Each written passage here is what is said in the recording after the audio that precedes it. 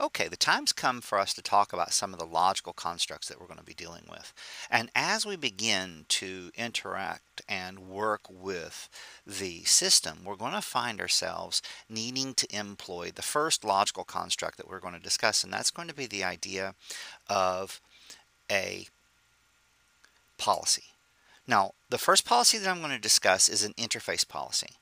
Now, we are all probably familiar with the fact that I can normally come into a system, and what I can do is, say for instance, I'd go to interface Ethernet 1.1, and I can actually turn on CDP, turn off CDP, do configuration for port channels, virtual port channels, etc., etc.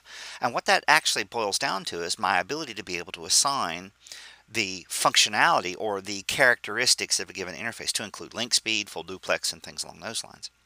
Now, inside of policy-centric administrative mode inside of the ACI, we will employ policies, and we're going to do this on a bottom-up approach. So first of all, what I would normally do is I would go to a switch. Then on that switch, I would actually go into configuration mode, access an interface, and then under that interface, I'd apply the configuration. If I'm using policy, what I'm going to do is, first of all, I'm going to use an interface policy to define the characteristics and the operations that I want to apply to an interface. That might be CDP on, it could be LLDP off, it could be link speed, 10 gig, auto negotiate. These are all things that I'm going to configure inside of an interface policy in the ACI. Then what I'm going to do is I'm actually going to take those individual policies and then I'm going to aggregate them.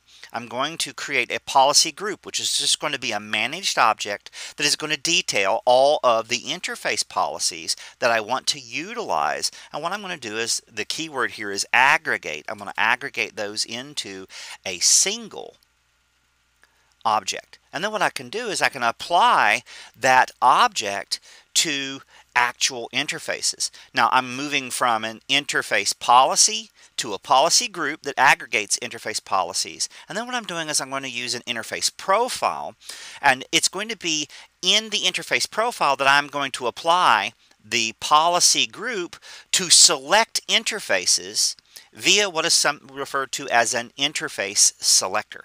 Now this configuration takes place in the graphical user interface under the fabric, access policies, interface policies subsection.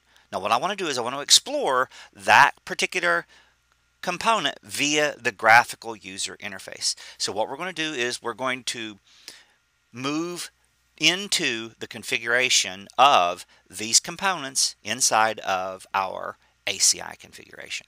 I'm Terry Vinson, and I'll see you guys in that video.